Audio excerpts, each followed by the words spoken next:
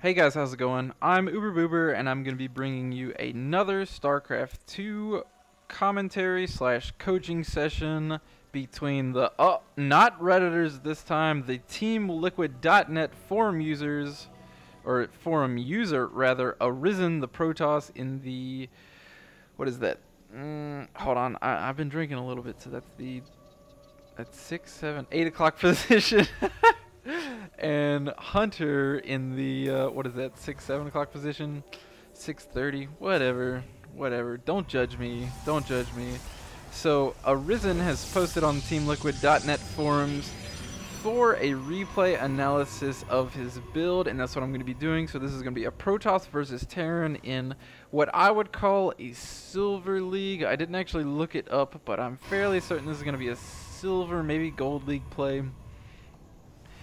And he wants critiques on exactly what he can do better in his build. So for all you TeamLiquid.net users who don't know who I am or what I do, I'm OoberGames. I've been coaching Redditors on reddit.com/r/StarCraft feedback on how to improve their play. They would post replays up on Reddit, and I would review them and give them a coaching session, a live or a VOD, just like I'm doing now. So I want to expand my horizons, and I'm going to try it out on a TeamLiquid.net guy, Arisen, not Arisen.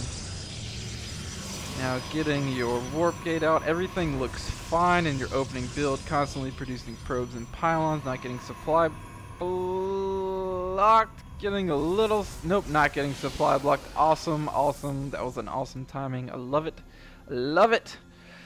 Getting 2 zealots out, your gas is low. I would like to see your second gas down a little sooner, but we'll see what you do with your minerals. Mostly zealot heavy, I'm imagining. Hopefully a fast expand there. Oh, cancel the fast expand. Why did you cancel the fast expand? Why did you cancel that? You have 600 minerals. You have more than enough minerals to produce on these 3 gates and fast expand at the same time. You have 400. Oh, put it down. Oh, put it down. Now here's a really big problem that I see, and not counting this really big problem of putting 6 gates down before you put down your fast expand, but you don't even know where the Terran is right now. You have no idea. You were playing in the dark. He could be Banshee rushing you, he could be 3-gating you, he could be mass expanding right now. You have no idea. You really need to incorporate scouting into your game plan. Otherwise, there is no build in this game that is good without scouting, period.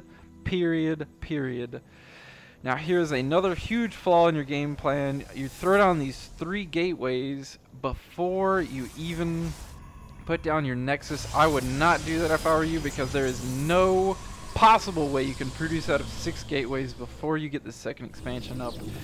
These 3 gateways right here are fairly poorly timed. Getting this level 1 upgrade, attack upgrade a little soon. But overall, if you take away these 3 gateways and the fact that you haven't scouted, I mean, your build's pretty good. Now, this is going to be the major flaw of not scouting. This is going to be the consequence of not scouting what your opponent's doing. Is you just don't know what he's doing, and well, he's deciding to drop you, and he's gonna do tons and tons of damage because, well, you didn't scout him, so you didn't know where his army was, so you were way out of position to deal with this, and he's gonna do tons and tons of damage. And yeah, you are going to be fairly able to clean this mess up, but you're going to lose over half your probes. If we check out the Income tab, we can tell, you know, the Terran's not that great, but you are 11 supply to 28 in harvesters, so you're really behind, and that's what becomes when you don't scout and you don't put on early pressure and you throw this nexus down a little late.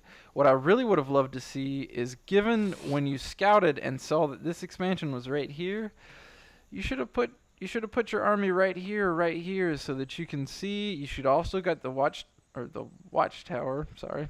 You should have also gotten the watchtower so that you could see if he was pushing at the front, and you know, you could protect from drops because this is such close air distance that this is a huge danger to your build, especially fast expand build when you are very vulnerable to attacks.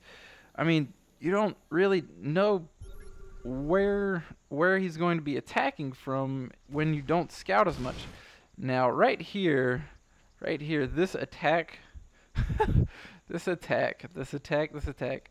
Now this is also another problem. You don't have an observer out, you don't have a robo bay at all. You're slipping a little bit on your macro, even though you are catching back up in harvester count.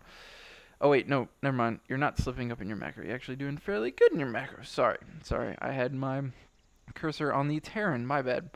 So if you had an observer here, this would be a slightly better attack. However, I do not like it. Always rally your units in a big ball before you go into attack like this.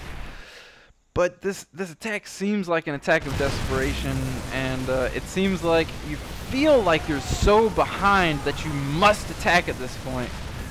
Look, guess what, buddy? You weren't really that far behind. You had an expansion on your Terran who hasn't even put down an expansion yet.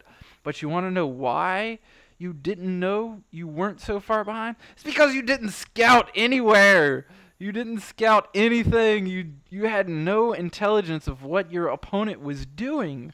So what you really needed to do was scout your opponent a little better and just calm down. Take it down a level.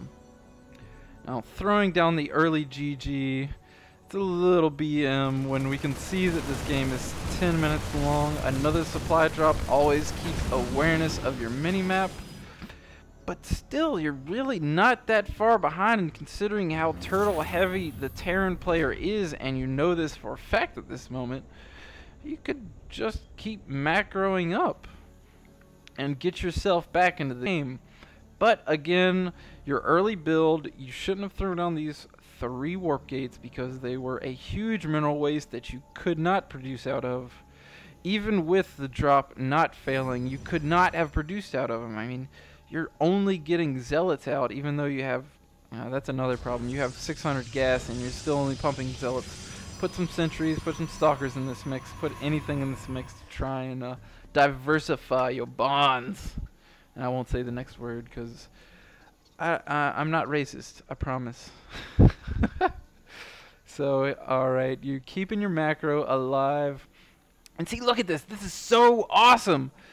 Even though you've gotten supply dropped so hard, you are still 10 harvesters ahead of your opponent. I mean, you're better than your opponent. You are better. I'm saying this. You are better than your opponent. You're better at macro. I mean, we haven't really had a chance to see how good your micro is. Please hotkey your units. Please put them on 1. Put your units on 1. Oh, please. Put your units on a hotkey. But your Terran buddy has them on hotkey. Actually, no, your Terran buddy doesn't use hotkeys. He's decided to strike against that hotkey propaganda. And, yeah, deciding not to use hotkeys at all. Please put your units on a hotkey. And don't feel like you have to be so aggressive, especially when you're playing against a turtle player. Just scout. Know when he's expanding. Know when he is vulnerable, and just keep macroing up, and you can still bring yourself into this game. I would love to see some more smart aggression, since you know that he has plenty of siege tanks at his front. I would love to see a warp prism at his back, but you can't really do that because you don't have any robo, period. I mean, you don't have any tech outside of upgrades and lot charge. It's the only tech you've gone, and warp gate, but we don't count warp gate because Proteus without warp gate don't really function that well. Now, unfortunately, the Terran is going to scout this and mop it up fairly handedly. He does have cloaked banshees, which again, that is a function of you not scouting properly. I mean, he was on 1 base for the longest time, and the final push of desperation coming in, that's going to get mopped up by these tanks. And that's going to be GG. Your third base is out. Even though you still are even with harvesters, you are not. You're actually even with food, but at this point it doesn't matter. You did do a fairly. You started to base trade, but unfortunately he has cloaked banshees, and you don't have an observer nor a cannon anywhere on the map, so you're going to lose everything. And I mean, you really could have won this game if number one, you were more on top of your scouting. Number two, you had a little bit more tech and aggression in your play.